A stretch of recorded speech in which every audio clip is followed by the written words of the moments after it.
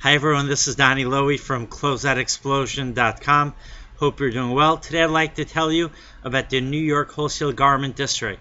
The New York Wholesale Garment District is located from 5th to 10th Avenue, I would say approximately from 26th Street up to 37th Street.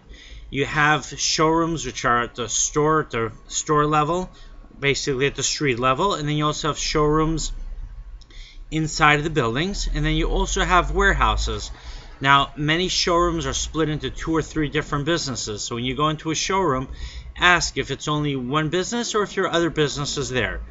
Often you'll walk into a showroom and there'll be an alcove in the back that belongs to a separate business, so make sure you also go to the back and see what you can find there and meet the owner. And many times, even if you get to a showroom and you don't find an item that they have that you like, they might be able to refer you to someone else that does have those items.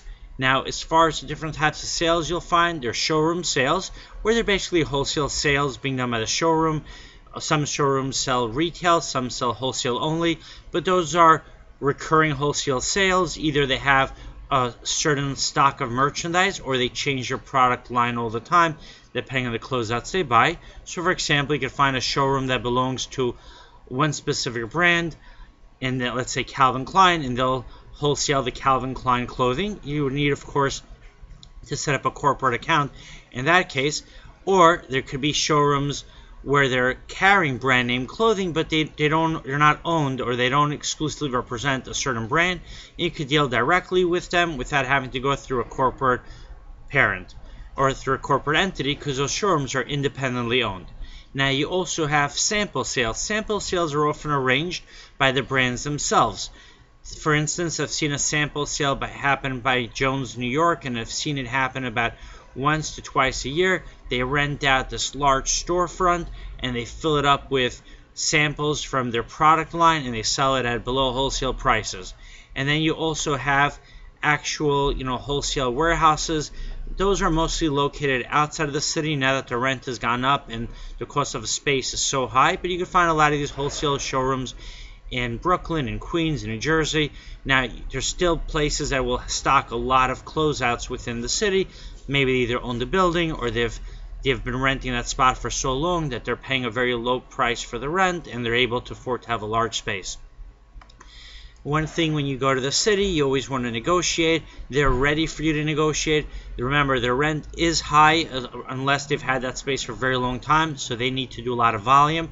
That means that if you come in and you're serious and you really can afford to buy a good amount and you show them you're willing to buy a lot, then they're going to give you a discount. Another great thing to do when you go to the New York Wholesale Garment District is to find out what items they have that are not moving, what they're struggling to sell, and make an offer on those items. You remember, you want to establish a good relationship with all the wholesalers that you deal with. This way, they can call you when they have new closeouts, and they can also refer you to their contacts who will have also merchandise which they want to sell.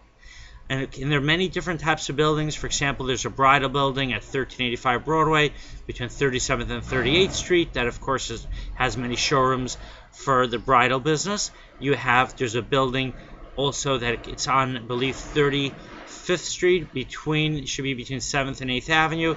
It's a building that's full of children's wholesalers. You have many different buildings. You have buildings that actually specialize in materials. I've seen showrooms that sell zippers for dresses for people that are either creating their own dresses or need to repair or mend dresses. So you have definitely, there's a lot of opportunities there in the New York Wholesale Garment District.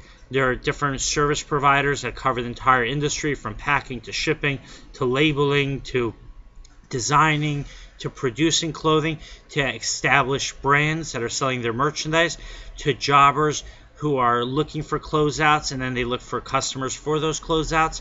There's jobbers, there's closeout brokers. You can go to their office. They could show you samples of products that they represent, and then they'll fill the orders for you.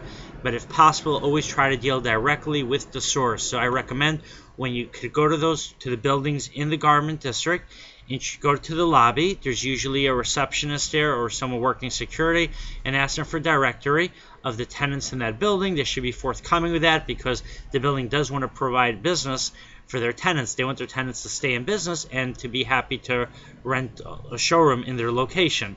So get information, get a listing of all the retailers, and the wholesalers in that building, and then go ahead and visit all those showrooms. Some of them you'll need an appointment, so be polite. If you need an appointment, just ask for the business card, call them later, and then follow up. Okay, so there's a lot of opportunities. You might even be able to sell your own wholesale merchandise to some of the vendors that you meet in the New York Garment District. Hope you enjoyed this video. You can visit my website, closeoutexplosion.com. Thank you and have a great day.